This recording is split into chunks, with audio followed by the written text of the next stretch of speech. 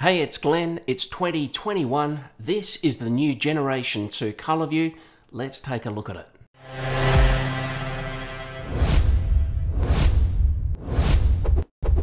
Alright, well, I finally got my hands on the new Generation 2 ColorVU. The model number for this camera is DS-2CD2347G2-LU. The G2 signifies Generation 2. The U at the end signifies that this model has got the built-in microphone. So be sure when you're looking online, etc., that you get the right model. It's still a 4 megapixel camera. Its form factor has remained exactly the same. So what's new about it? Well, what's new is Hikvision have now integrated the AccuSense technology right into the heart of this camera. That means that we now have target classifications built straight in, which makes for super simple setup. By super simple setup, I mean that we've got the ability now to use the smart motion detection. No longer are you reliant on setting up all of the smart features like we were in the Gen 1 camera. We virtually had to turn off motion detection and turn on the smart features, which work really, really well. It just took quite a bit of time to set it up, and you sort of had to know what you were doing. This one changes it completely. Now, straight out of the box, it comes with motion detection enabled, and it's got target classification. Now, what does that mean? With target classification, you've got the ability to select the type of target you want the camera to focus on. You've got the choice of human or vehicle, which, you know, for most of us is more than enough. All right, so let's see how that new AccuSense technology is going to help you in the real world. For this particular camera, I've set it up with a target classification for human. If I move my mouse, you can see that the camera is moving around here. I've also set the white light alarm to come on when it detects human activity. Alright, so if let's just say this one is in your backyard, and let's just say my hand is just simulating trees that are moving around in your backyard, shadows, etc. The camera is still recording all of these events, but it is not setting off the white light alarm. So now let's say that someone jumps into your backyard. The camera has a target classification of human, and there you go, straight away. As soon as it sees my shape, detects me as human, that white light comes on. If I move my hand in front of it, no white light comes on. Now, it's not just that white light that camera gives you the ability to trigger. You can also trigger all of your notifications like that. So imagine you've got this set up on your front garden, and you want to know if a car or a human comes onto your property. Well, you can set up the notifications with that reliable detection to come through to your mobile phone, only informing you when it sees human and or vehicles. So we really like that feature. The motion detection straight out of the box is configured to do the entire frame of the camera's field of view, but now they've given us the AccuSense selection criteria, so you now are able to draw the exact shape where you want to pick up that detection, which is really handy to filter out the road and what have you. In the old version it was just squares, and it wasn't very precise. This one is very precise and very easy to set up. So the ColorVU range requires light in order to produce that 24/7 color image. Now, in most situations you're going to find enough ambient light to do the job. Let's just quickly stack this up against a traditional camera that switches to black and white at night time.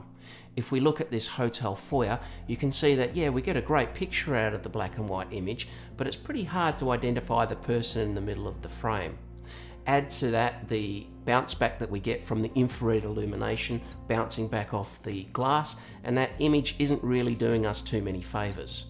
Now let's compare that with the 24/7 color image produced by this ColorVU with none of the supplement lights on, and you can see that because there's enough ambient light, we get a fantastic rich full color image. That's very usable, and also gives us the ability to identify that person that's in the image. Look at this lady here in the black and white image, and now compare that with the ColorVU image. Trying to identify and point that person out to the police, I know which camera I'd like to do that job. Alright, now when we look at cars out in the real world, you can see the difference between the ColorVU and a typical black and white camera. You can clearly identify that car so much better on the ColorVU camera. But it's also got the added benefit of being able to view that number plate a little more clearly. This is not a number plate recognition camera, but look on the traditional camera how you get the white out on the number plate. That's that infrared light bouncing straight back into the camera.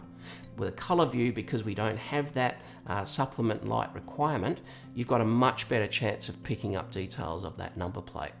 That's just a little bonus from that ColorVU camera. Let's look at it in our tests in our car park. There's little to no light. We've got light about 80 meters away in a neighboring property, but I can assure you it's very, very dark out here.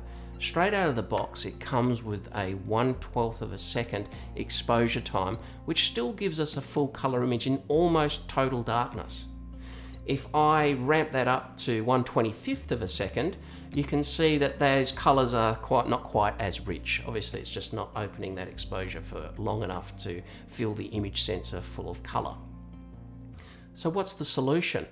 Well, Hikvision have always in Gen 1 and now in Gen 2 had the white supplement light available as an option for you. The issue with that is that most people don't want a big white light shining out at all times. If you do, fantastic, you're not going to have an issue. So what's our choices here? Well, one of the great new features, thanks to that AccuSense technology, is the ability to trigger the white light alarm off that motion detection. So now when we look at the camera, we can see that I've got the camera set to be off in its default position, but then as it detects human, which I've set mine up to do, it will switch that white light on. Now, that not only helps us get a good picture, but will also act as active deterrence, because obviously if I walk into your property and suddenly the light comes on, that's a call to action for me to do an about face and get the heck out of there. Out of the box, this comes with a 1/12 exposure time, as I've mentioned. So the only issue with that is that we are going to have around a second or so while the camera adjusts to all this light that's in the image. So what's the solution? Well, you just tweak that exposure time up just a notch by changing it here, as you see, to 1/25 of a second. Yeah, we're still getting a little bit of lens flare, but that happens so much quicker, and basically it's not a problem. So what's the alternative? Well, sometimes people are happy to have that white light on, and we can still use that white light alarm feature. We can have the white light set to be on, but at a lower amount, okay? So you've got from 0, which is obviously off, all the way up to 100. In this situation, I've got it set to 10, but we still like that active deterrence feature. So when someone walks into the shop, this is what happens. You see that white light intensifies to the full 100%. So, you know, that's a nice win-win situation. I think, you know, for the front of your house where, you know, you don't want to annoy neighbours and what have you, you have it set to 0, no light, but only coming on if someone comes onto the driveway. And then in sort of dark areas where you know, it's not a problem to have the light on, do it like that, where you always have it switched to go from low to high, because that active deterrence is an excellent feature. Okay, I will be doing another video which will show you how to set that white light alarm feature up. Believe it or not, it doesn't come standard in this camera. You do need a firmware requirement, and there's just a few settings that you need to adjust to get those features to work, as well as the one where I mentioned that the light goes from being low to going to full light. There's some steps that are required to do that. So head over to that other video and I'll show you exactly what's required to do that. So, as I've mentioned before, ColorVU is a series rather than a specific camera. This is the one that we have just reviewed for you today, but you can see here that when you look on the promotional material, they've got a small bullet and they've also got a large bullet. Now when you look on the promotional material, they virtually look the same size, but I can assure you they're not. In fact, look at the size difference between these 3 ColorVU cameras. Would you really want that bottom one hanging off the front of your house? I certainly wouldn't. So that's why it pays to look at the specs, give us a call, and we can point you in the right direction. That bottom one's a great camera, but probably not for a residential application. Now, if you're in the market to buy this particular camera, we've got a few choices for you.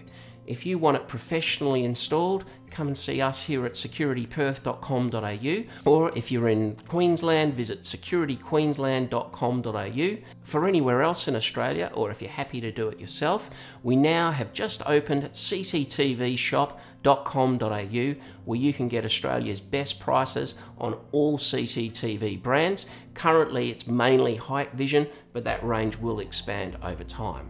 So make sure you head over there. Okay, so thanks for watching the video. As per usual, reach out to us if you've got any questions, leave your comments below, and remember to subscribe. This year, 2021, is going to be huge as far as what we're going to bring you camera-wise. There's so many new developments and cameras that I know are in the pipeline, and I can't wait to bring them to you.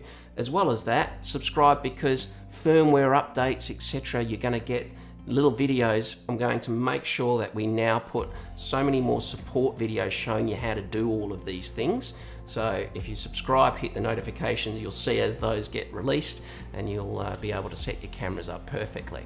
Okay, it's been a pleasure speaking to you again today, and until next time, I'll see you then.